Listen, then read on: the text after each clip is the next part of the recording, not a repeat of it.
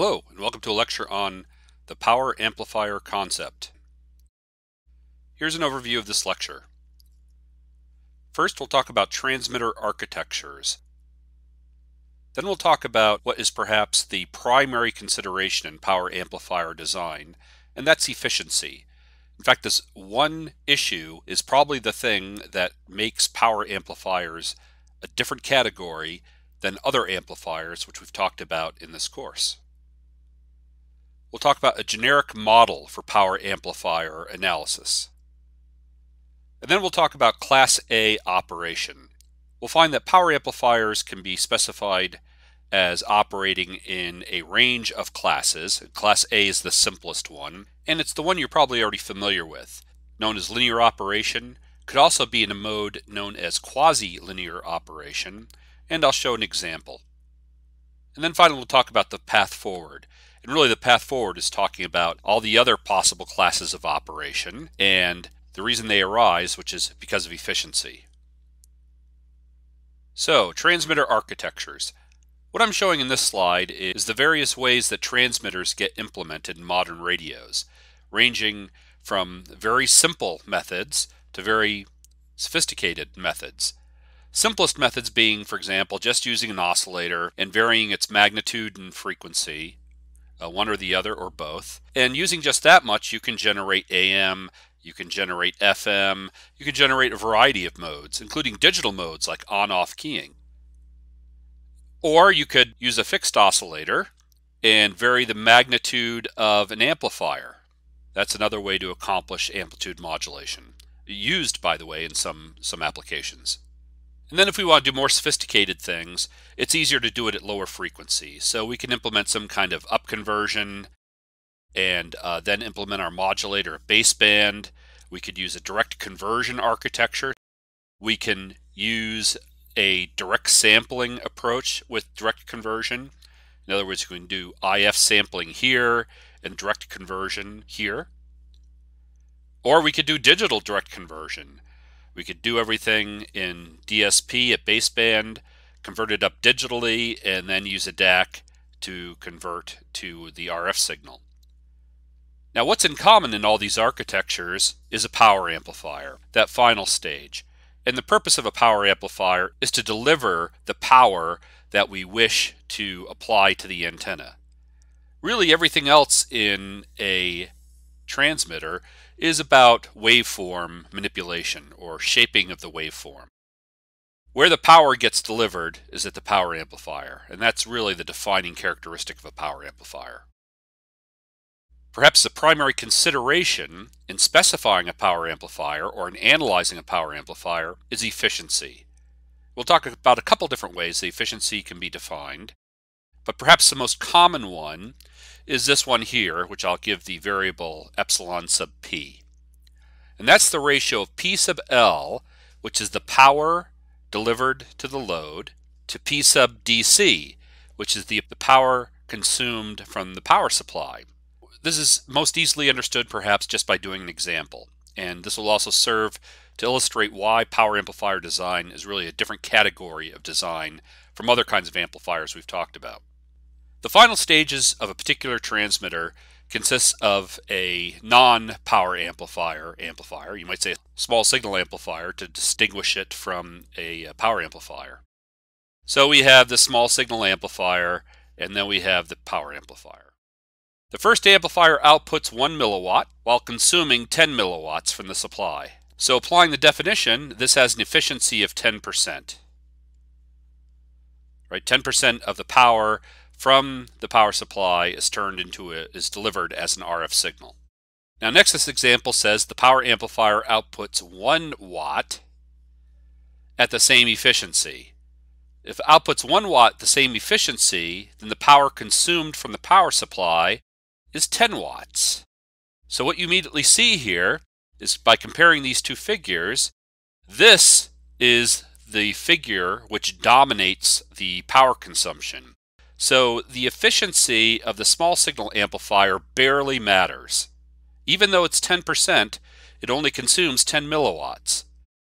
Whereas if the power amplifier has an efficiency of 10%, it consumes 10 watts and dominates our power supply budget. So this is the key point to understand. The critical consideration in power amplifier design is efficiency. Whereas with small signal amplifiers, which is basically all the amplifiers we've talked about previously, we really don't care that much efficiency, and that's why we never really talked about it.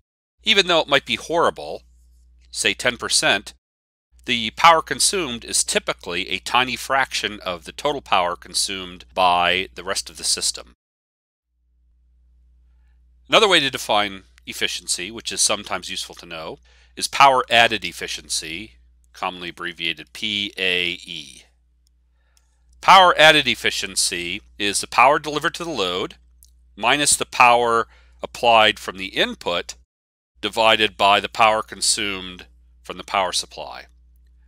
Now you'll note that this is almost the same thing as power efficiency as we described it in the previous slide.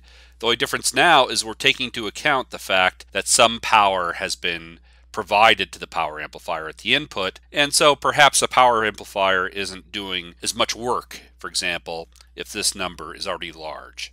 So here's an example. A power amplifier outputs 10 watts into 50 ohms. At a drain efficiency, that's presuming a FET amplifier, of 70%.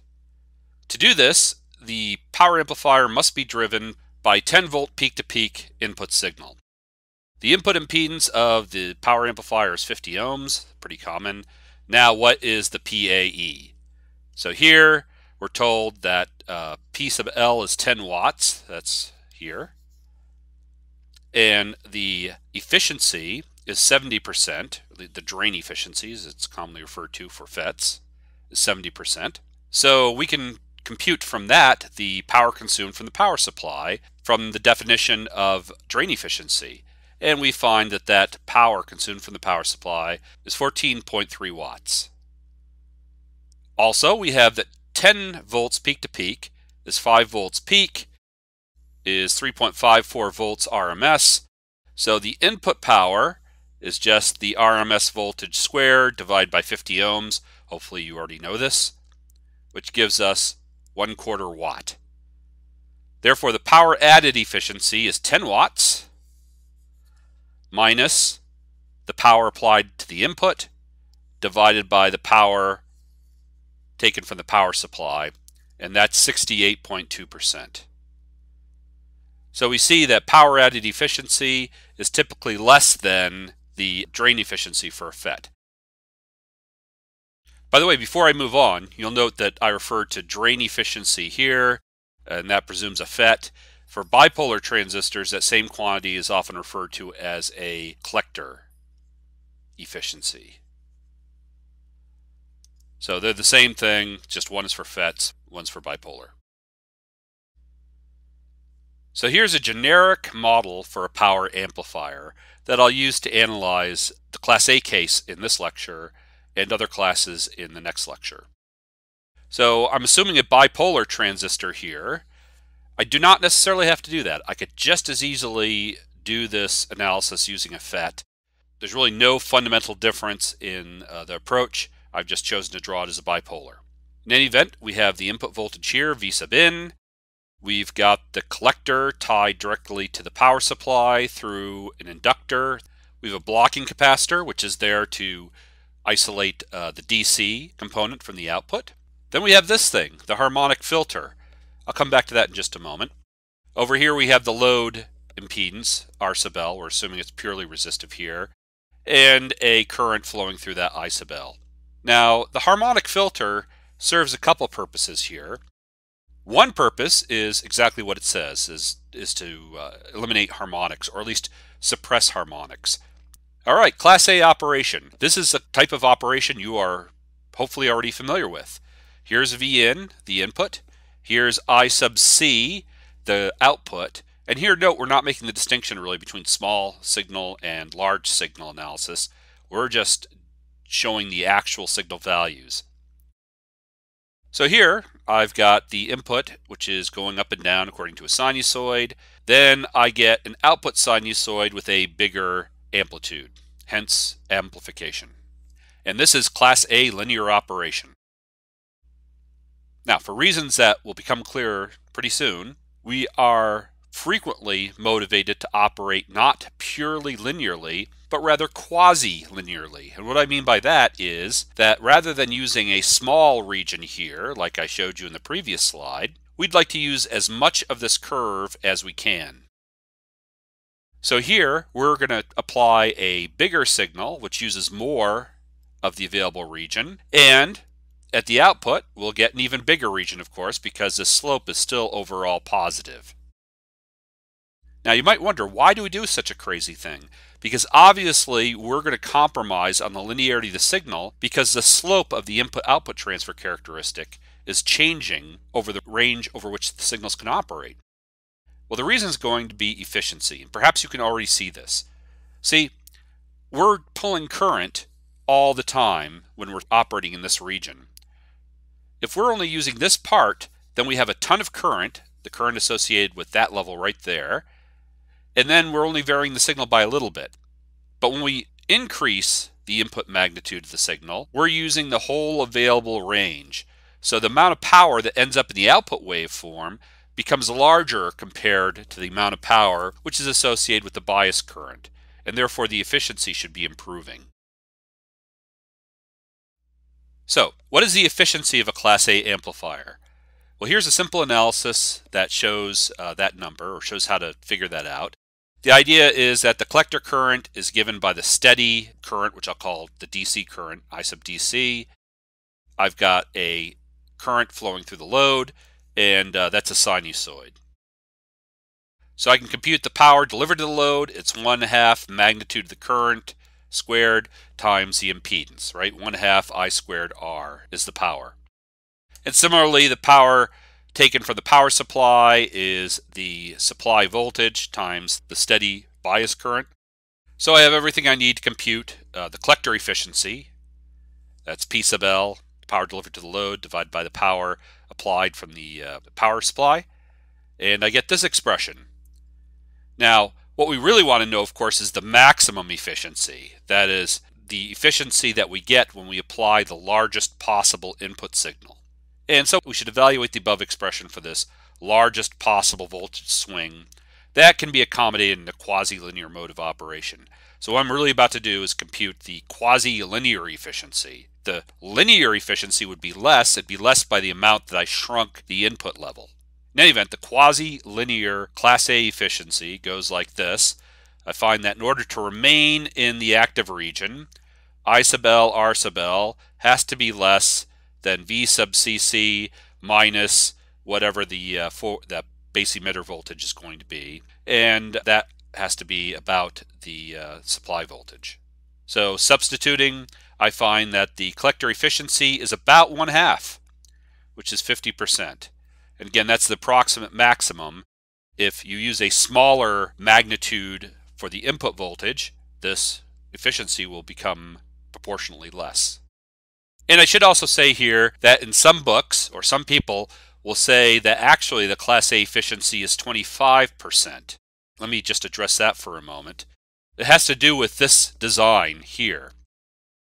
You can also imagine a design where you put the load resistor here, R sub L, like so.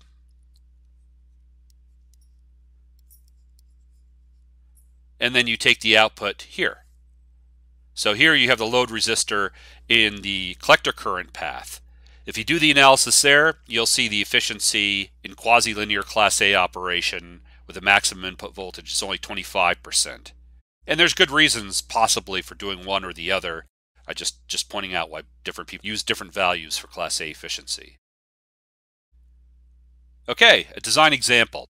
Design a Class A power amplifier to deliver 5 watts, so that's going to be P sub L, to a 50 ohm load, so that's going to be R sub L, at 20 megahertz. There's the design frequency.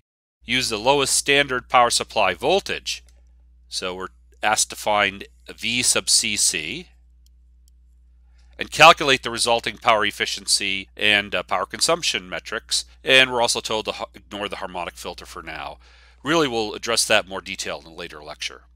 So referring back to that schematic, the design process consists of setting V sub CC, choosing the values of the collector choke, and the blocking capacitor. So really just three things we have to find: V sub CC, the inductor value, and the capacitor value.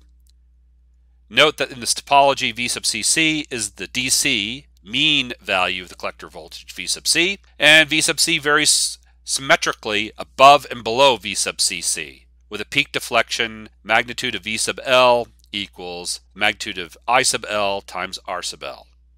Now sometimes this confuses people. It's completely possible for the voltage here to be higher than the voltage here, right? So it's completely possible for this voltage V sub C to be higher than V sub CC. So just keep that in mind. For quasi-linear operation, V sub CC minus V sub L is about 0.7, puts the negative peak at the threshold of cutoff, right? So this is the condition to keep forward active mode in effect over the whole range of the waveform. So V sub CC is greater than V sub L plus 0.7 volts. That's required. And we also know that this is the power dissipated by the load from simple circuit analysis. So we quickly find that V sub L equals the square root of 2 times the power dissipated in the load times the load impedance. And that gives us 22.4 volts. So V sub CC must be greater than about 23.1 volts. In other words, it has to be less than this by about 0.7 volts. So the next largest commonly available standard power supply is 24 volts. You may or may not know this. Standard power supplies go 5 volts, 12 volts, 24 volts, 48 volts, and there are a few less commonly used, but nevertheless standard values. But 24 volts would probably be the industry standard answer to this question. So we'll set V sub CC equal to 24 volts because that's the lowest value that's greater than this minimum that we've determined here. And then to compute the inductance of the choke is very straightforward. We know the frequency. We know we want to isolate that path relative to the load impedance. I came up with 4 microhenries. And a similar consideration for the blocking capacitor. There I get 1.6 nanofarads. These considerations are no different than they would be for other amplifiers. Although you would have to be careful to buy or select components which can withstand the higher currents and powers that are typically associated with power amplifiers. So that's yet another consideration in power amplifier design that's different from small signal design, is you want to make sure that these things can withstand the currents that we intend to apply to them. Now we can calculate the efficiency. In this case, collector efficiency. Again, power delivered to the load divided by power available from the power supply. That's 5 watts divided by V sub CC, I sub DC. It's pretty simple to get that. We find the result is 43.4%. So that's a little bit less than what we expect the theoretical maximum to be, 50%. But that's expected because we've backed off a little bit here as part of the design. The power supply consumption for this design is 11.52 watts. You can compute that either as V sub CC times I sub DC or as P sub L divided by the collector efficiency. They're the same thing in this case. Now this is interesting. The transistor is dissipating the difference between the power that is provided by the power supply and the power that's delivered to the load, right? Conservation of power says that the only thing left is the transistor. So the transistor is dissipating 6.52 watts. That means that that power is being delivered to the transistor and the transistor is making it go away. Now the only way the transistor can make power go away is to heat up.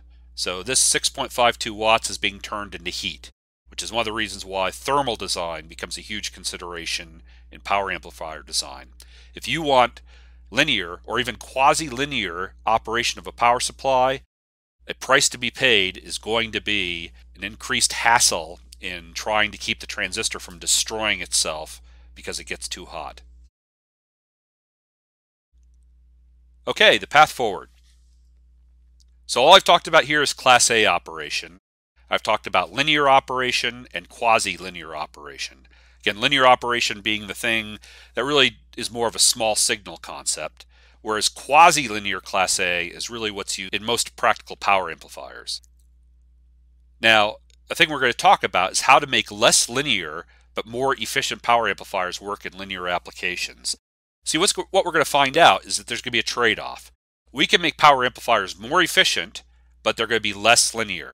Just as quasi-linear Class A operation is more efficient than linear Class A operation, but is less linear than linear Class A operation. So that theme is going to continue here. And what we're going to be interested in doing is finding ways to allow those less linear amplifiers to be used for linear modulations, because most modern modulations need linear amplification. So for example, something like quadrature amplitude modulation, which is commonly used in wireless telecommunications and data communications, that really requires a linear amplification. And yet we want the efficiency of a nonlinear amplifier. So this is going to be a consideration. This concludes this lecture on the power amplifier concept.